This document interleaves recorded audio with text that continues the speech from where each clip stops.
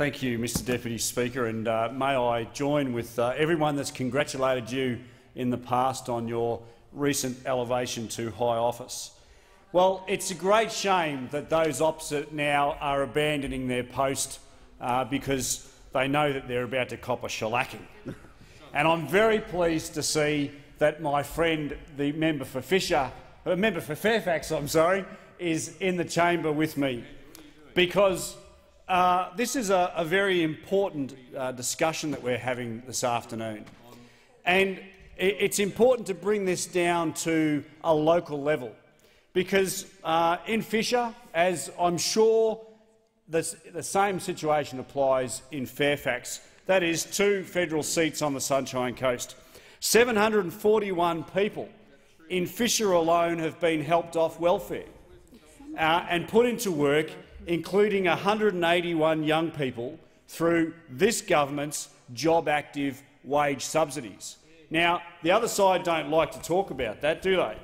Now, another great thing on the Sunshine Coast is that record low unemployment on the Sunshine Coast, 5.1%.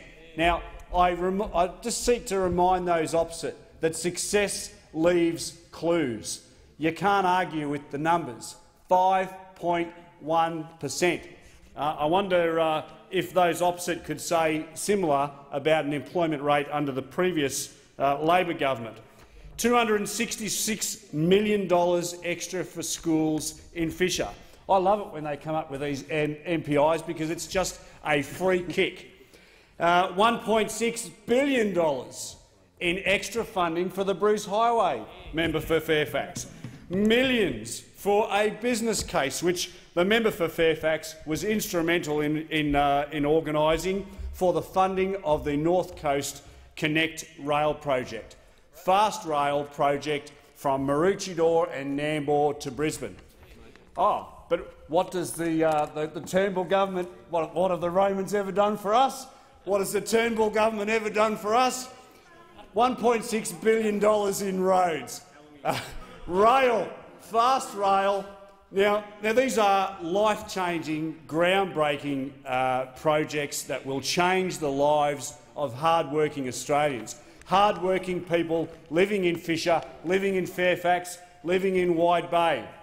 Now, I don't know about the member for Fairfax, but I don't have too many big businesses operating in Fisher, and I don't think there's too many big businesses operating in Fairfax.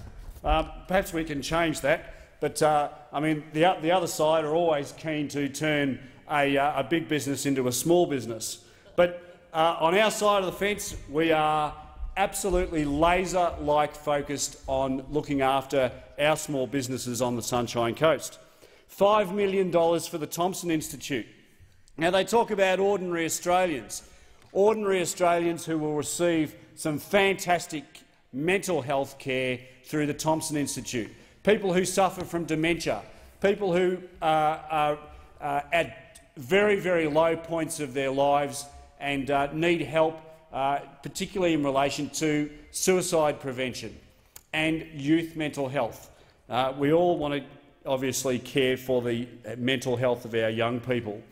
$5 million for the new Sunshine Coast Community Sporting Hub in Kawana. This government cares for ordinary Australians. It puts its money where its mouth is. Absolutely. $3 million for upgrades to the event centre in Caloundra. The list just continues to go on. Another great example.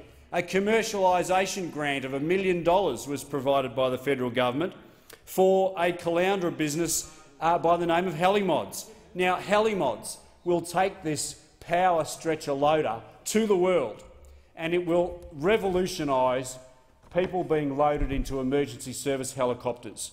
And I know that Will is heading off to the US in a couple of weeks' time to try and sell this concept to the US. It's like selling ice to the Eskimos, to the National Guard, the US National Guard, and this is something that will revolutionise the transport of very sick and injured people.